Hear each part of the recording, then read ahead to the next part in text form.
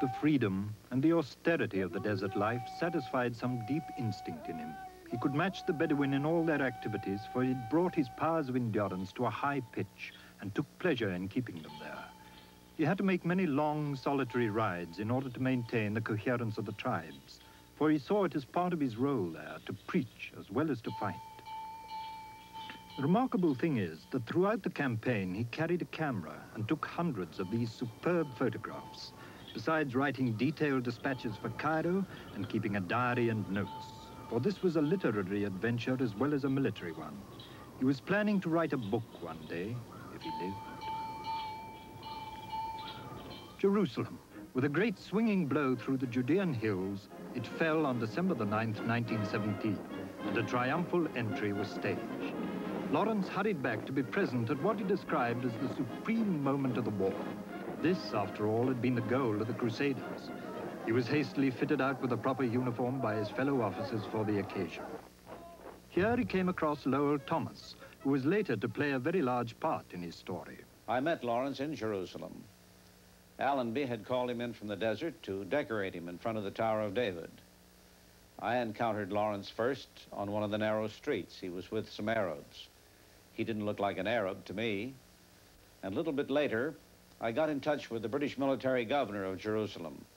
I called him the successor to Pontius Pilate, Sir Ronald Storrs.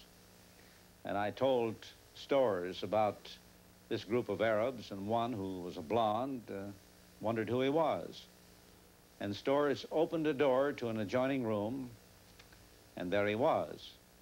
And Storrs was the one who was responsible for labeling Lawrence, because he said to me, I want you to meet the uncrowned king of Arabia. The seeds of legend were being sown.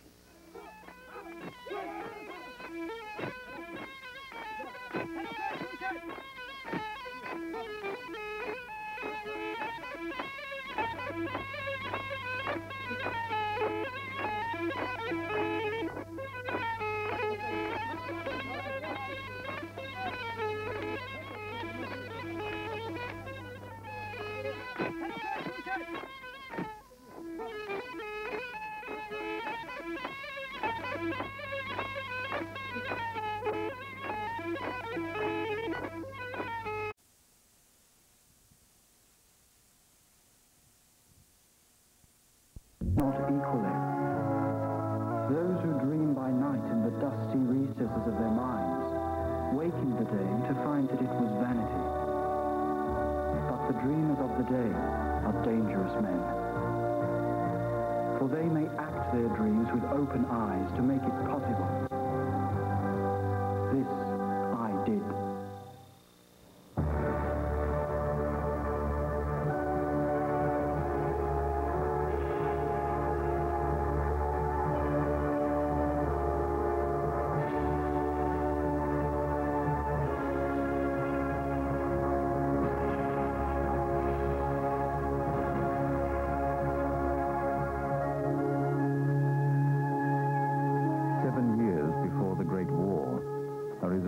Enigmatic boy began as an undergraduate at Oxford University.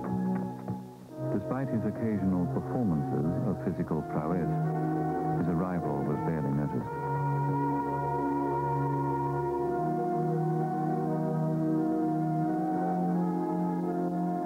It was a time of greatness for England. The world was still dominated by her empire, and the English themselves were confident in their accepted superiority. For the children of privilege, Oxford was the entry card into this golden world.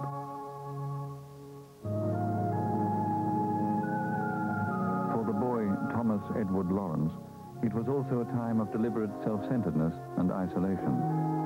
Unlike other students, he was given dispensation to live out of college in a bungalow his parents had built for him behind their house.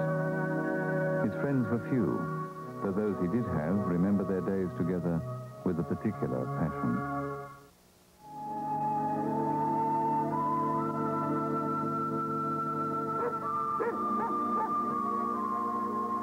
Only once in his life did Lawrence attempt to have a romantic relationship with a woman. Her name was Janet Lorry. There was always something he was not satisfied with, even as a small child, a secret something of unhappiness. I felt I ought to take care of him or protect him, rather like an older sister toward a clever younger brother. I was not prepared for the change in his affections. We were joking about his brother when he suddenly proposed. There'd been no warning, no indication, not even a kiss. I knew he was serious, but, well, he was 2 years younger than me, and not tall enough. In my astonishment, I laughed at him. He seemed hurt, but merely said, "Oh, I see." And we spoke no more about it.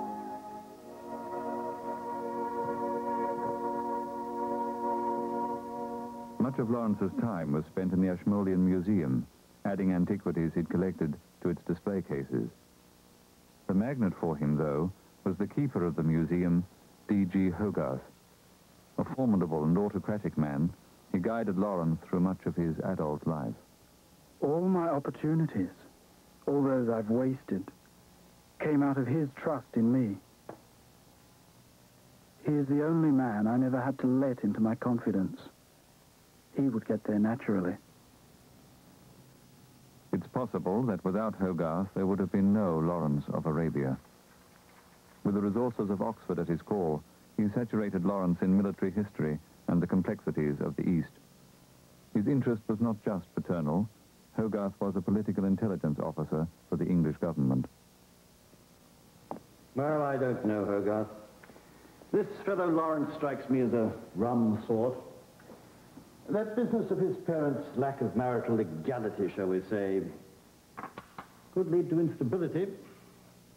Now, you surprise me. The service has never had cause to doubt my selections before. Well, nor do we now, my dear fellow, not at all. Just a small flicker of anxiety. We shall, as always, support your recommendation. Thank you. As to his background, I'm sure you'll find that he's overcome it. He is a most unusual possibility. What did you have in mind for him? I'm not precisely sure yet. He's like quicksilver, this one. Devastatingly accurate and powerful, but only when channeled and disciplined. I rather like him. So he'll probably end up in Arabia with me. Keep the favored chicks on the best turf, eh? Well, why not? Incidentally, the minister asked me to express his gratitude to you for your notes on the expanding German influence in Syria. Apparently, they quite turned the tide for him in cabinet. I'm delighted to hear it. He'd also like your thoughts on Gerablis, the expedition, you know. And Lawrence? Full agreement and assistance. I've encouraged him as well to join the Oxford Officer Training Corps. Seems to have taken to some parts of it quite well.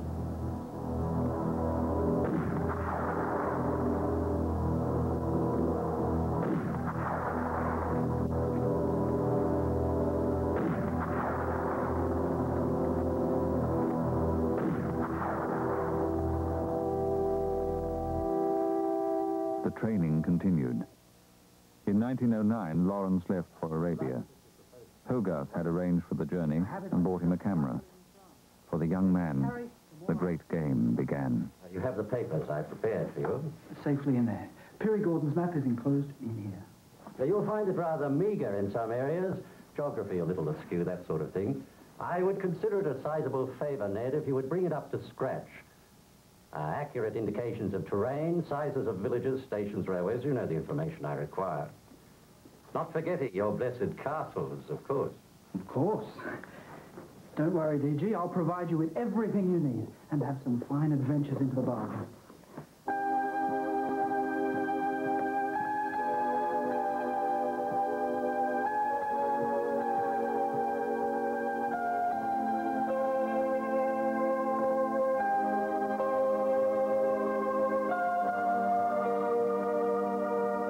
In 77 days, he traveled over 1,000 miles, most of it by walking. A disciplined student, he carefully studied the Crusader castles for his thesis. But a greater event was taking place.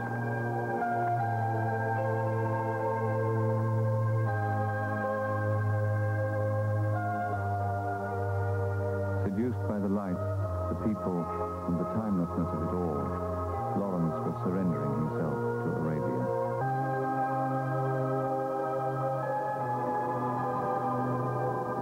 Each time his camera clicked, it shaped a deeper and deeper conviction that this place was home.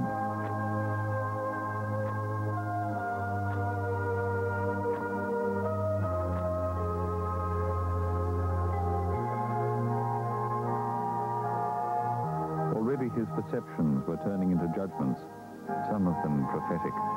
Palestine was once a beautiful land and could be so again. The sooner the Jews farm it all, the better. Their colonies are bright spots in the desert.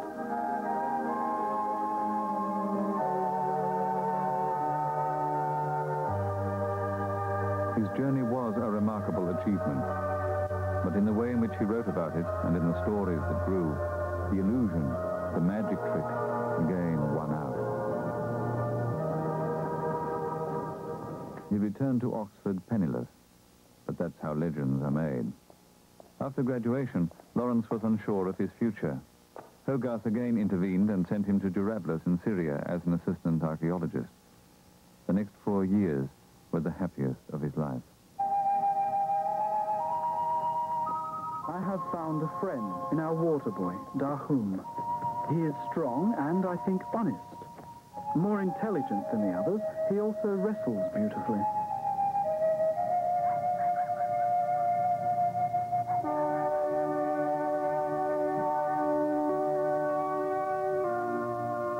With the help of this boy, Dahum, Lawrence realized his long-held dreams.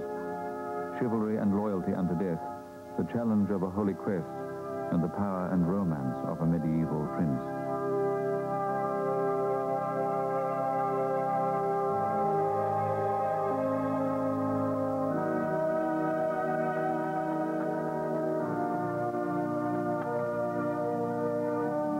The brass images he had so carefully traced as a boy came alive in him.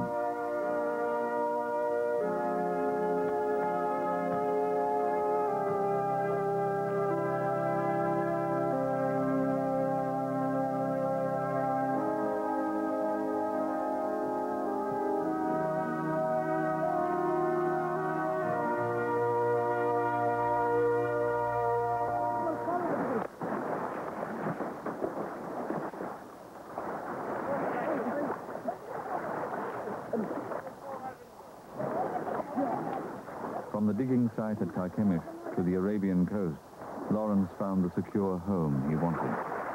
A mostly male society gave him freedom, importance, and the joy of his friendship with Dahum. His superior, Leonard Woolley, was concerned about the young man going native. I'd find that work had stopped, and there Lawrence would be, sitting on the ground, discussing some obscure piece of tribal law.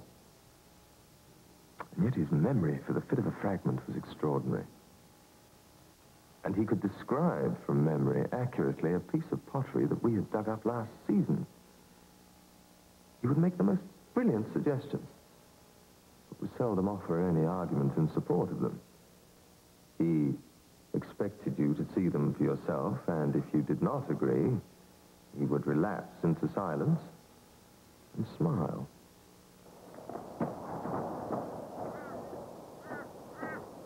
Archaeology was not his only task. Arabia was awakening from a long sleep, and the discovery of oil was attracting other countries. In any war with Turkey for control of the area, strategic information would be vital to Britain's success. Lawrence sent regular reports back to Hogarth.